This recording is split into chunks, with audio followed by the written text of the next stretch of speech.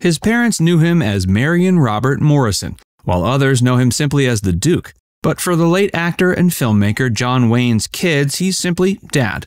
Wayne became an American icon, starring in dozens of films made in the golden age of Hollywood.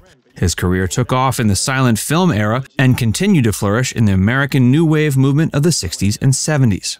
In total, he appeared in 179 movies and TV shows. He was one of the top box office draws of his time and frequently appeared alongside other influential and significant Hollywood players. Wayne married 3 times and had 7 children. While his turbulent marriages were certainly sources of frustration, Wayne had bigger fish to fry when it came to his personal troubles. After his death, Wayne's grave remained unmarked for decades, raising quite a few eyebrows. In 2019, a resurfaced 1971 interview in which Wayne made several racist remarks against Black people and Native Americans further called into question his legacy. Unable to defend himself from the grave, Wayne's children have been fighting his battles for him in the decades since his passing. Join Facts Verse as we check in with John Wayne's 7 kids and see what they've been doing in recent years to defend their father's name. Michael Wayne. Born November 23, 1934, John's first child, Michael Wayne, took over as president and chairman of the John Wayne Foundation following his death. Following in his dad's footsteps, Michael started his movie career working as a production assistant on The Quiet Man. He later joined his father's production company, Batjack Productions, and helped make films like 1960's Alamo and 1963's McClintock. Having a reputation as a savvy businessman, Michael served on the board of the Motion Picture and Television Fund before joining the board of the John Wayne Foundation. He later founded the John Wayne Institute at St. John's Hospital in Santa Monica.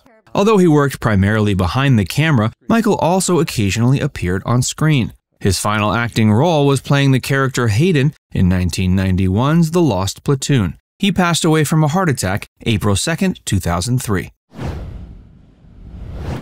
Mary Atonia Wayne LaCava. Born February 25, 1936 in LA, LaCava, who went by Tony, was John's first daughter. Like her brother Michael, she made a minor uncredited appearance in The Quiet Man and another cameo in The Alamo. Tony married Donald LaCava in 1956. She and her husband went on to have 8 children. Tony spent the remainder of her life out of the spotlight before passing away December 6, 2000. Patrick Wayne. The Duke's second son, Patrick Wayne, was born July 15, 1939.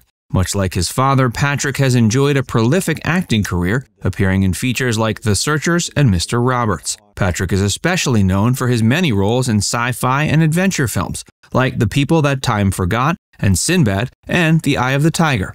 Patrick has made more than 40 films, including 11 with his dad.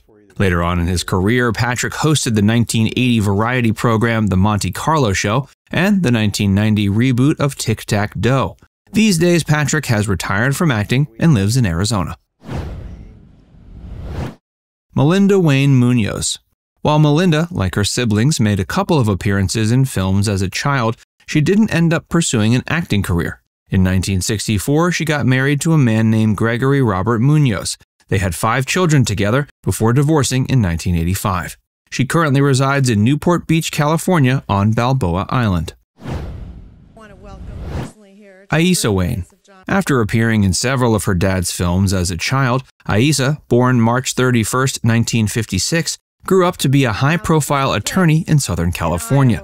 According to her bio on her website, she works as a trial attorney and has received training to be a criminal prosecutor for the city of LA. A lifelong conservative, Aissa publicly endorsed Donald Trump in the Republican primaries during the 2016 election. John Ethan Wayne. Better known as Ethan Wayne, this American actor is John's 3rd son. He was born February 22, 1962, and grew up in Newport Beach, California. Ethan's name was chosen in direct relation to his father's character, Ethan Edwards, in 1956's The Searchers. His first appearance in a film was playing the grandson of his dad's character in Big Jake. After John's death in 1979, Ethan started doing stunt work, first appearing in The Blue Brothers.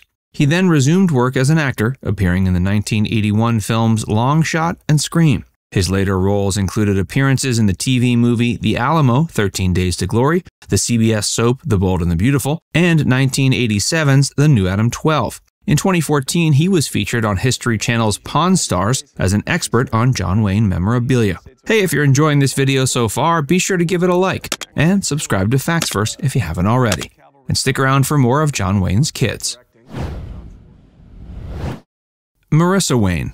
Marissa was born February 22, 1966 in Burbank. Like her brothers and sisters, she made several cameo appearances in her father's films. Unlike Ethan and Patrick, however, she didn't pursue acting. In 2005, she got married to a man named Tony Ditto. The couple has since had 2 children together. Wayne's grave location remained a mystery for years. After John Wayne succumbed to stomach cancer in 1979, his funeral was kept very private. John's family didn't want the Duke's farewell ceremony to become a media fiasco, nor did they want his grave to become a pilgrimage site for his fans. Wayne wanted to die with dignity, so they became dedicated to making sure his wishes were upheld as much as possible. John's grave was left unmarked for nearly 2 decades, and out of respect for his family, the cemetery where he was buried never disclosed his grave's location. But thanks to the internet, we now know the exact location at the Pacific View Memorial Park Cemetery in Corona del Mar, California. A little bit of net sleuthing will take you there if you're curious. The Duke's kids continue to defend his legacy.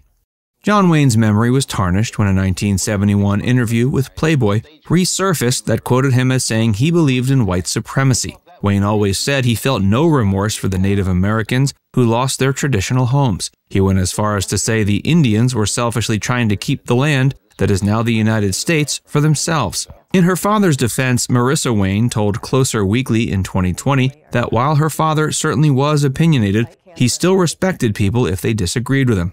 She went on to say John had the ability to see both sides of the story. Ultimately, she wanted to emphasize her dad wasn't, as she put it, a right-wing hardass.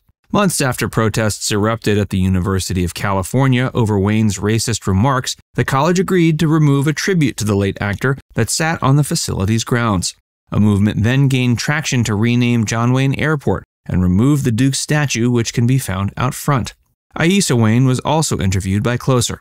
She said that while her father's comments have offended many people, he was, in her eyes, still someone who loved people.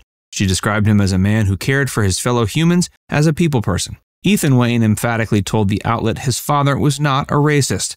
In his statement, Ethan said John was someone who believed everyone deserved an equal opportunity. He further insisted his father would call out bigotry whenever he saw it and hired people of all races, sexual orientations, and nationalities. Now it's time to hear from you. Do you think John Wayne really was a racist? Let us know in the comments section below. And before you go, make sure you give this video a like and subscribe to Facts First if you haven't already. Click the bell icon to stay updated on all our latest content.